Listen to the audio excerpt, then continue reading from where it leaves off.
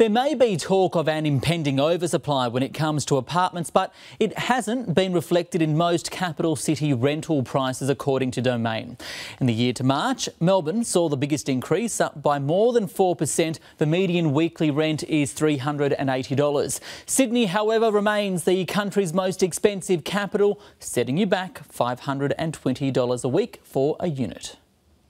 Rising rents in Sydney's inner city frustrated Alexander Katic and Katie Koo. See one-bedroom places at extremely high price points just because of maybe they offer a small view or a convenient location. So after 2.5 years of renting, they decided to forego that convenient location, looking west to buy their own apartment. It just makes more sense for the long term to actually invest all your money into your own mortgage than someone else's mortgage. It wasn't easy. We've made sacrifices. They've got less disposable income and it now takes longer to get to work, but the local parks and cafes make up for it. I guess the benefit is you do get some stability.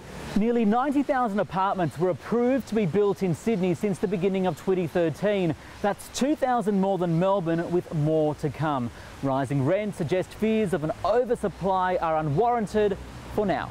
Clearly there's an undersupply. A shortage of houses to rent are pushing tenants into the unit market. We must recognise that there's still a lot of new development yet to come into the market, and that may assist in rebalancing that never-ending increase in rents for tenants. But for now, rents are up in every capital city except Perth and Darwin. There are special circumstances there given the end of the resources boom and also the end of the fly-in, fly-out workforce. 31% of Australian households rent.